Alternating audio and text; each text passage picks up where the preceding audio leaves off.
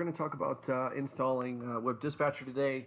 What I have here in front of me is a brand new SUSE Linux box.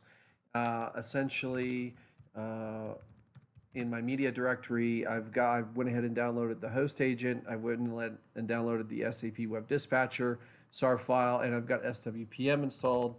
And with SWPM, you extract it and you just run SAP inst. And this is some SP20, and our goal here is to install a Web Dispatcher 749. So the latest Web Dispatcher in a Unicode format is what we're going to install on this host.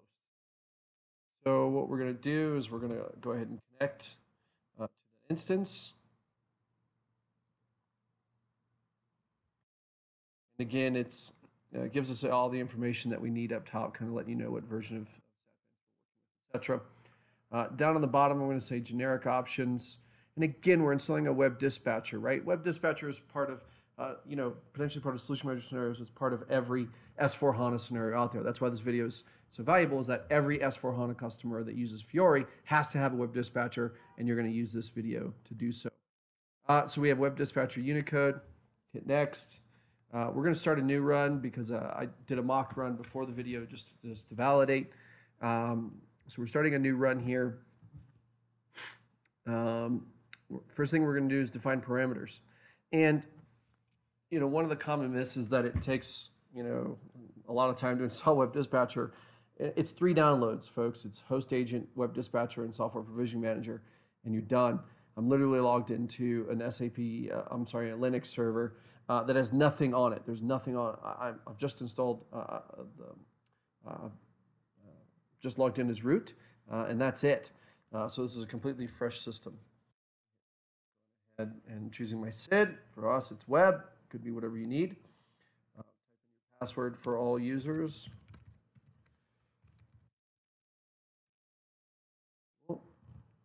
Next. Leave the password. These are the UIDs, the group IDs on Linux. If you want to change those, you can. Default is not to. Hit next. Again, it's looking for 2 files, the Web Dispatcher and the host agent. So we're going to hit Browse. I'm going to select my media folder, and what it's going to do when I click Next is browse that folder /media for those SAR files and make sure that they're there. And it says available, right? So it found the 2 SAR files, which is great. Hit Next.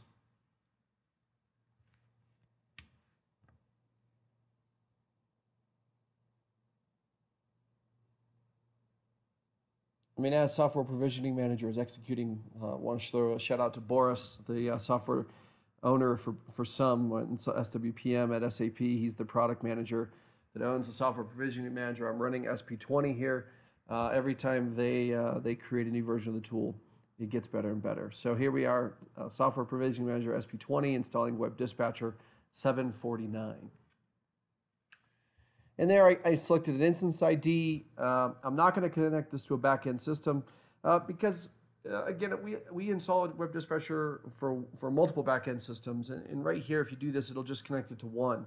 You obviously could, but the best use case for Web Dispatcher is that I can connect multiple backend systems. I can connect business objects. I can connect BW. I can connect S4.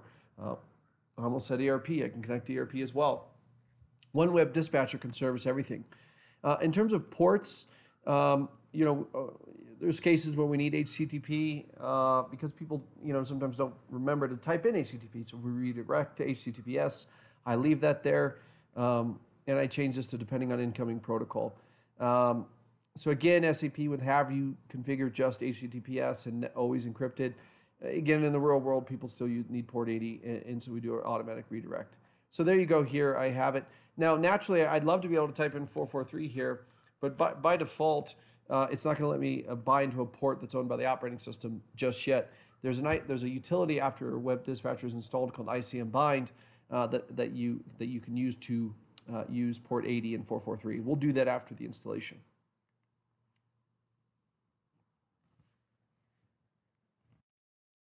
All right, no need to activate ICF nodes because we're not connecting to a backend system right now. Click Next. right? Password, it's all good.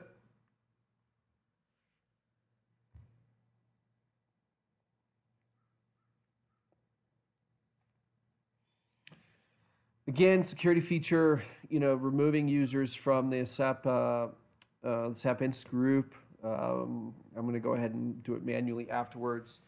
Again, this is it is obviously a good thing to do. It creates a little bit more work for you later on. Naturally, at the end of the wizard, I have all the settings that I've selected, my master password, my SAR files, the ports I'm turning on initially, and that's it, right? So I hit next.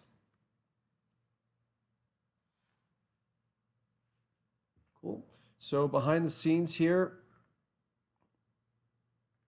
let's see, behind the scenes, you can see all the activity going on, what it's doing and extracting, etc.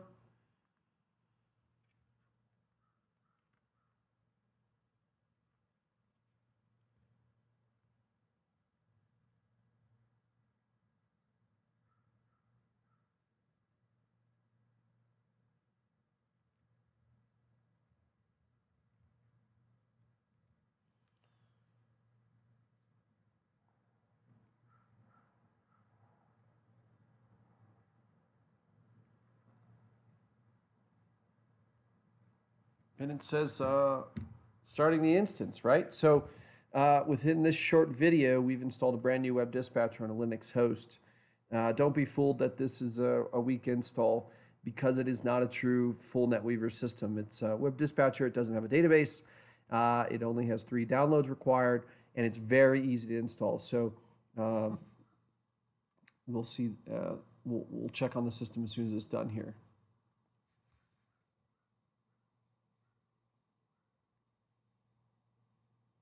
Oh, still checking.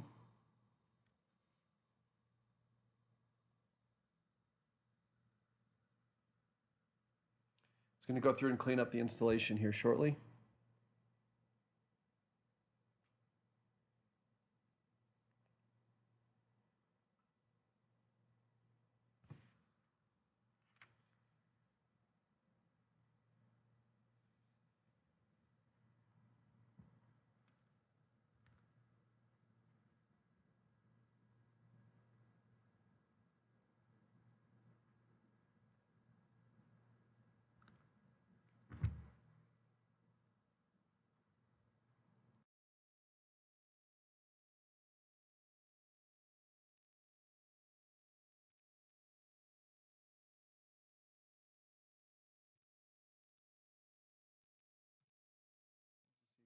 Yet, not yet.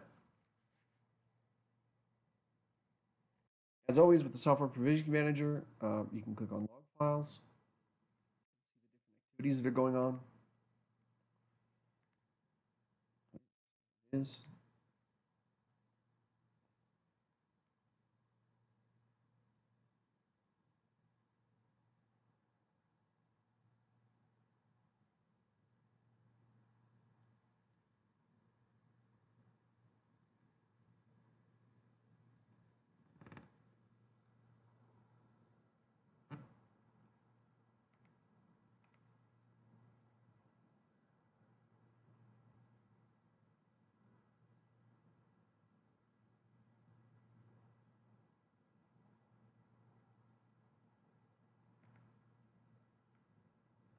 all right. Should be getting close.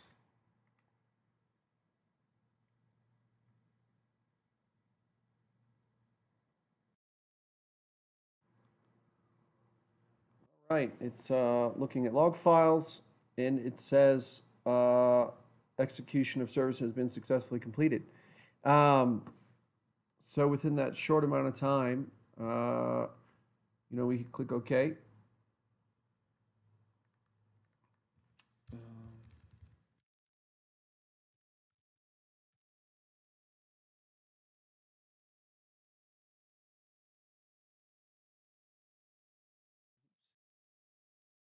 Right. So within that short amount of time, we have the feedback from SAP, and I was going to try to connect to the admin console just to check it out. So we hit enter. Again, here's that HTTPS port that we were working with before. This is the user that you created earlier. And you can see here the active services and Web Dispatcher is up and running. It's now ready to do, now ready for configuration. So, you would need to install your SSL certificate. On here, you need to connect the backend systems through editing the Web Dispatcher configuration. That'll be an additional video here on our YouTube channel. But in general, in a short 15-minute video, we installed the Web Dispatcher using Software Provisioning Manager on a fresh Linux system. Very easy to do. Thank you all for joining.